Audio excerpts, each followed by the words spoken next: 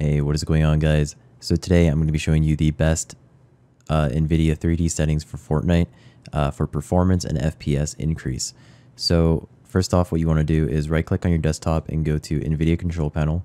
And by the way, this is only for people who have an NVIDIA graphics card. So yeah, for those of you who are AMD or Intel or whatever, you're probably just going to have to find a different video.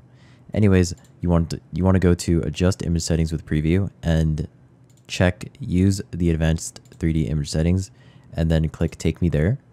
And then once you're here, you want to go to program settings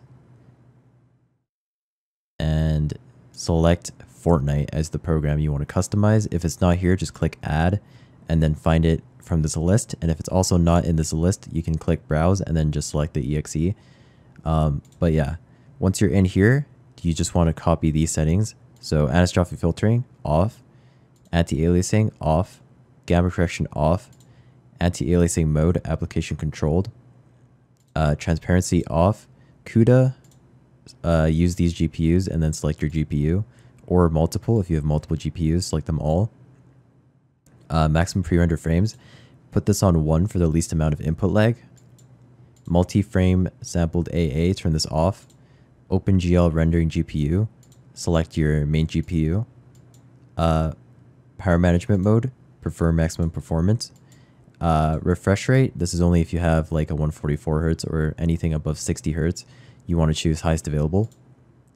Shader cache, this depends on whether or not you have your operating system is installed on a solid state drive or a hard drive. So if your OS is installed on an SSD, then you want to turn this on. If it's installed on a hard drive, you want to turn this off. Texture filtering, this one, turn this off. Put this on allow. Quality, high performance. Trilinear optimization, turn this off. Threaded optimization, turn this on. Triple buffering, turn this off. Vertical sync, definitely turn this off. And then this doesn't really matter, but I just leave it on 1. And that's basically it. After you're done doing all of that, just click apply.